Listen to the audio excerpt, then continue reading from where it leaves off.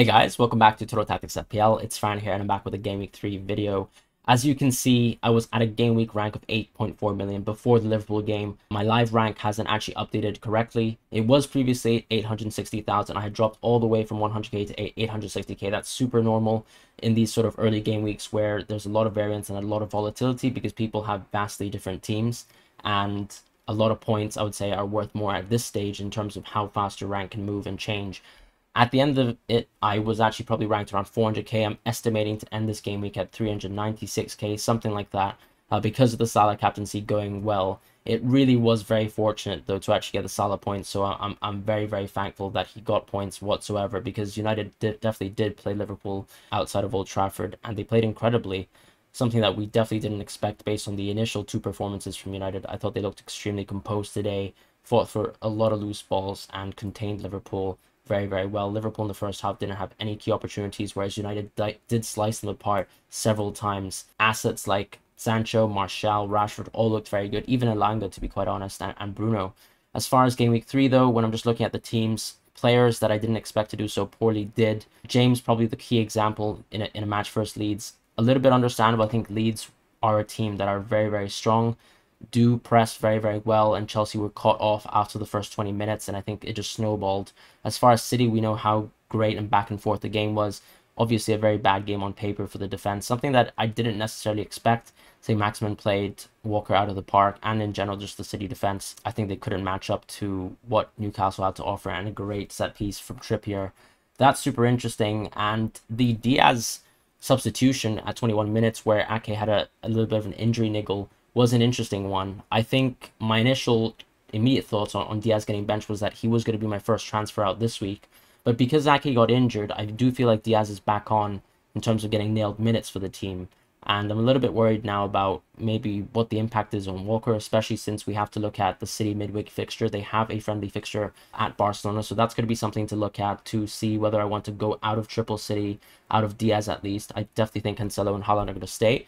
Pep also did, however, mention that Haaland is someone that will be rotated for Julian Alvarez when the midweek fixtures start to commence, and those come very, very shortly. So if you look at Haaland's fixtures, well, what we're looking at here after the Crystal Palace game is an immediate fixture in the midweek versus Nottingham Forest, and that's at home, and that's an opportunity for Julian Alvarez to start over Haaland. So we might actually even have to think about exit paths away from Haaland already, and that's already making me think about holding my transfer potentially for another 2 free transfers at Game Week 5, because what if I need to go out of Haaland a little bit earlier into someone like Kane, or if I don't like Haaland and I want to move into someone like KDB, who I feel like is going to be a bit more nailed. That's something I have to think about in the future as well. As far as players like Luis Diaz, I think this was another blank for him, so a little bit concerning. The next game is Bournemouth, though, so there's really no reason to move away from my Liverpool assets, but it does kind of suggest to me that there is an opportunity here to maybe think about holding a transfer, at least maybe taking a future hit to go out of Luis Diaz and Haaland, and potentially the way I do that is by going into something like KDB and Tony in the future.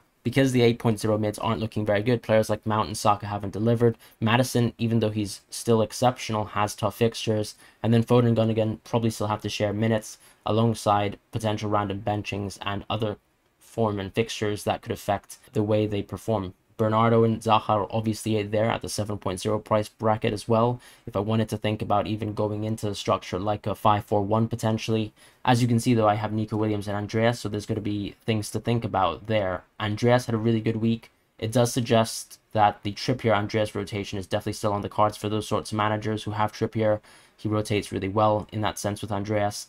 And I feel like Andreas is definitely going to be one of the top bench options that we're going to look towards. And I feel like Nico Williams, I was a little bit hard done by Demarai Gray getting a goal through an assist of Pickford.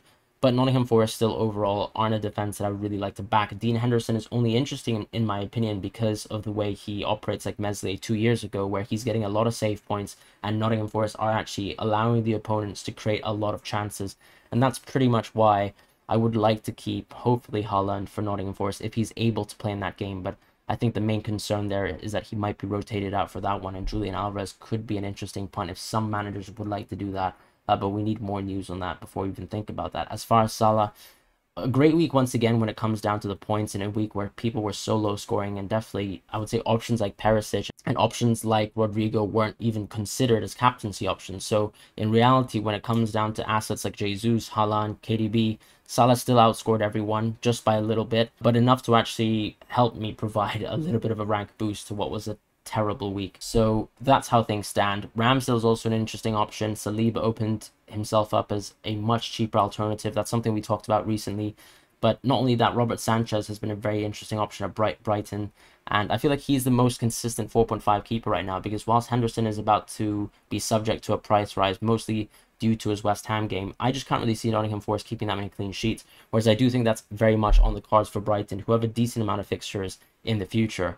If we move on to the tinkering, so going into game week 4, I actually have 2 free transfers, and I feel like the opportunities are either move into a 5-3-2 as I suggested last week, based on the information I have with game week 3, or to move into a 4-4-2 structure that incorporates Rodrigo, who in my opinion is probably the most interesting asset that I'd like to get into shortly.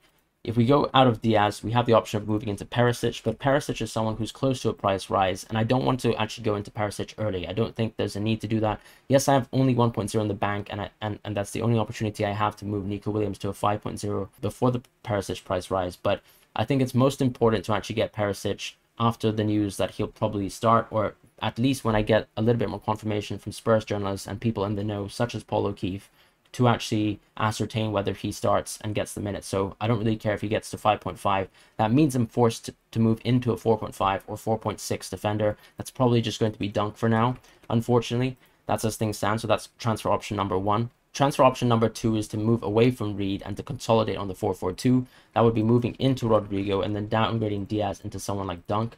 This would leave me with 0.1 in the bank because of Rodrigo's price rise. This is another transfer option. I could also move into a Brentford centre-back. That's another opportunity.